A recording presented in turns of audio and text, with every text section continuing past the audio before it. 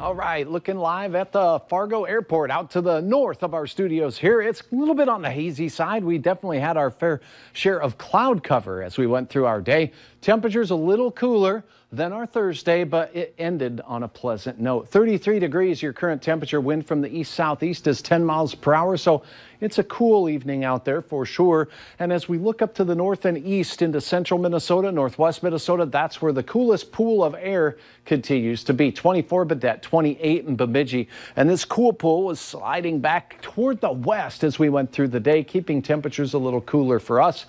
34 in Wahpeton, 32 in Jamestown. And as we take a look at the big picture, here's how the weather setup is as we close our work week heading into the weekend. Cold pool of air off to the north and east. That's what you were feeling today in Bemidji and Baudette.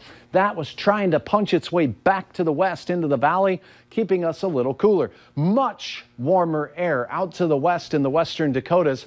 And along this boundary, we got the clouds, we got the fog, we got intermittent spits and flurries from time to time. And yes, a fog advisory has been reissued for the James River Valley in our western counties. So if you're traveling out to the west tonight, there's a decent chance of some very dense fog. In fact, it really hasn't lifted for the entirety of the day in some of those areas. Hour by hour forecast shows that fog in the dark gray that you see out to the west. The wind should keep that fog from really getting too close to us this evening. But as you saw on the tower cam here moments ago, there's certainly some low clouds and some haze here in the Southern Valley. As we go through the overnight hours, temperatures stay nearly steady, upper 20s to around 30. That is how we start your Saturday morning out. And if you are tailgating, there'll be a little bit of a breeze out there, so it'll have a cool and crisp feel to it. And it doesn't look like it'll be overly sunny either. The fog moves into the eastern third of North Dakota. Some of us very close to the valley may see some fog. I don't think there'll be much of a problem for fog in parts of Minnesota with those winds. Temperatures will rise. The south winds continue. The fog lifts for many, and well, it does look like we'll see cloud cover throughout the day. Spotty sprinkles here and there with this really warmer air trying to punch its way back to the east as we go into our Saturday night. That's when we'll have the best chance at seeing hit and miss showers of rain across Minnesota, hit and miss showers of snow across North Dakota. Most of us will see nothing. And if we do get anything, it'll be very light. In Fargo-Moorhead, 32 degrees will be how we start the day. Cloudy skies, watch out for patchy, dense fog. And because temperatures in the morning will be near freezing, we have what we call freezing fog.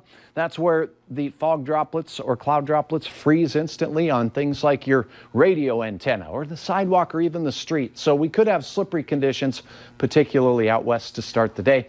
Temperatures rising nicely in Fargo to the 40s, a chance at 40-degree weather in southeast North Dakota, including Fargo, Breckenridge, Oaks.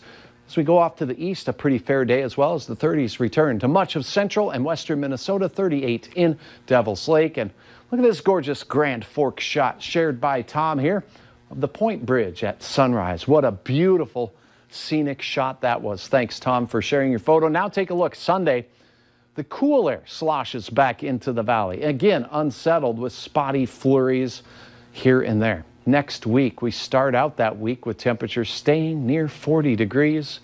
And then the cold air does return as we go through the middle of the week. The best chance of some snow might be on Wednesday, the way things are looking, with temperatures in the mid-30s. Mike?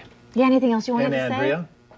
Andrea? Well, yeah. I mean, you were about to say that Mike looks dapper. I like that tie. That is a fantastic tie. Yes, Did you get a haircut? New shoes? No. No? Thanks for asking. Yeah, Looking great good tonight, Mike Morgan. Up next.